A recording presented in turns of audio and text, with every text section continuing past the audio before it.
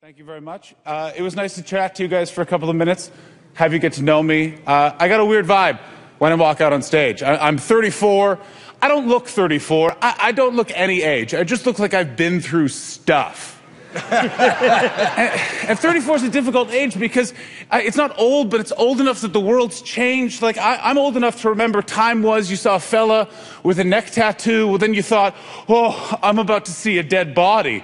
Now you see a fellow with a neck tattoo, all you think is, oh, this latte is going to be amazing. and you got to do things to stay young. I do things to stay young. I recently borrowed money from my parents. For those of you who never borrowed money from your parents, the crew will know this, the celebrities will not. You have to gather your parents together and go, hello, mother, father, you know how you're supposed to teach me responsibility? Well, you failed, and that comes with a hefty fine.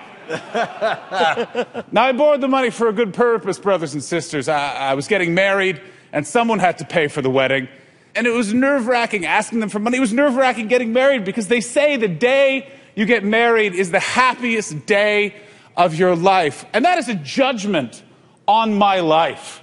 I have lived a very exciting life. I once was on a bus and a homeless man farted so loud it knocked over a child. Seeing my girlfriend walk up the aisle of a church will never make me that happy.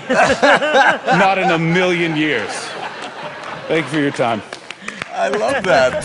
I love that. You're very funny. Yeah, a standing ovation with 3 people and a crew that wants to go home.